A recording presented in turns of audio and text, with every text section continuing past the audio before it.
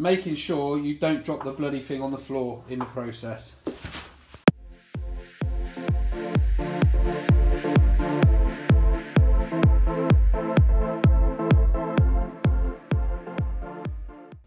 Right guys, so I get so many messages asking me, how do you repair this and make it look decent? Once I've drilled a hole, got all my cables through, what do I do? So today I'm going to show you step by step how to repair this, and you can do this yourself. First thing you're going to want to do, depending on what size hole cut you've used, is measure it. And you basically want an inch overhang either side. So if I put my tape measure there, I need a 5-inch piece of timber to give me an inch either side of that. Okay, so quite simply, measure your 5 inches and roughly cut that on that mark there.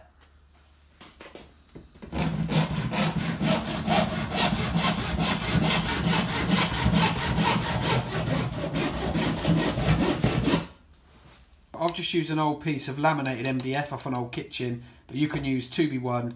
You don't really want to use 2B2 because it's too deep. So, right, next thing you want to do, measure centre of this piece of wood. So you're looking at roughly 2.5 inches there, like so. Next, grab a smallish wood screw and just start that off in that piece of timber, like so. Next thing, bring your piece of timber over to your hole. Get it up into the hole, like so. And you know that screw now sat there, you're going to have an inch overhang here and an inch overhang here.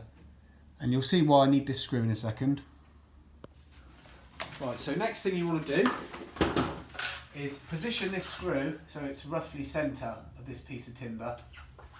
And then what I'm using is some silver plasterboard screws.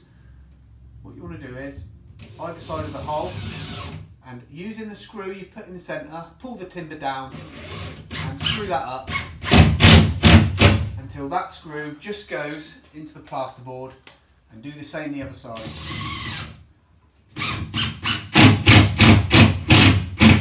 Like so.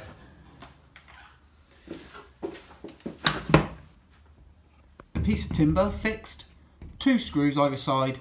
And then next what you want to do is take this centre screw out, because literally that was just your handle to hold onto that piece of timber.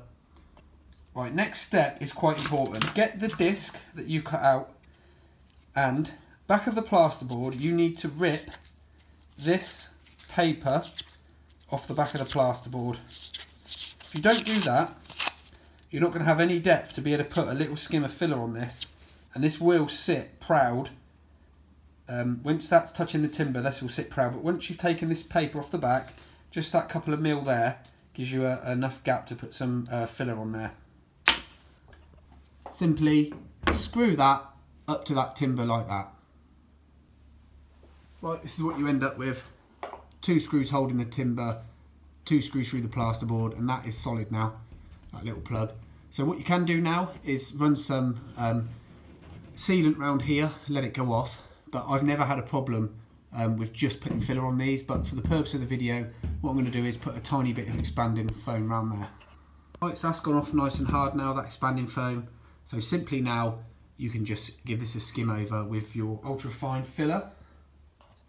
Because I do a lot of this sort of stuff, I just go for this ready mixed filler. Look, you can see how fine this is. Yeah, it's great stuff. Well, I've actually got my plasterer's trowel because I do a bit of plastering, but you can use a normal filling knife. But what you basically want is something that will cover the whole thing in one swoop, rather than trying to fill little edges like this, because it's just going to look naff. See me? Like so. This will probably take two little fills, but you can go round a little more. Get the first one on there lightly.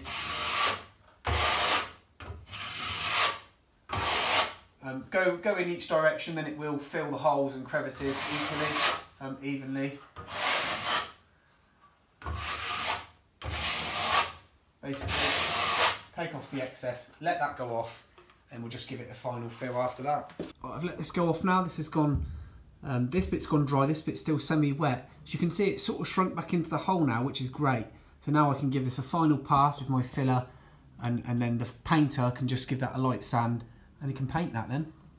Right, there we go. I'm going to take a little bit of this off this edge, but let this go off slightly, take this final piece off, and then that's finished. Yeah, job's a good one. That's it. So I've left the painter a little bit to go with. What I will do when I revisit this job on my channel, I'll show these patches when it's actually finished, and then I can show you how good they do actually look when they're finished. But yeah, that's how you repair a ceiling with holes in it.